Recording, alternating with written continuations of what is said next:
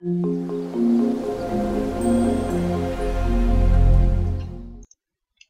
chào tất cả các bạn. Hôm nay mình xin được hướng dẫn các bạn xem video của Ulis Tv trên điện thoại, chủ yếu là trên hệ điều hành Android và iOS.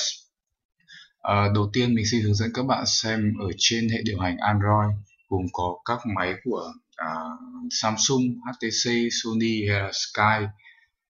Bước 1 là các bạn phải loại bỏ mặc định của ứng dụng YouTube ở trên điện thoại bằng cách vào cài đặt, chọn vào ứng dụng, chọn YouTube và kéo xuống tắt mặc định như trong hình.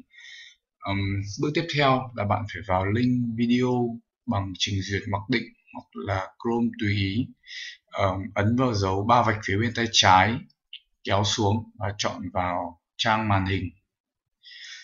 Khi đó thì trình duyệt của bạn sẽ chuyển từ duyệt web bằng trên mobile bằng desktop, và sau đó thì các bạn có thể xem video bình thường.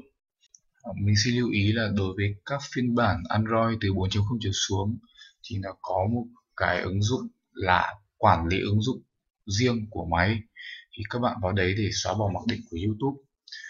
Tiếp đến trên hệ điều hành iOS thì các bạn cũng chỉ cần làm những bước tương tự trên hệ điều hành Android trên trình duyệt Safari hay là Chrome tùy ý, và sau đấy thì các bạn có thể xem bình thường.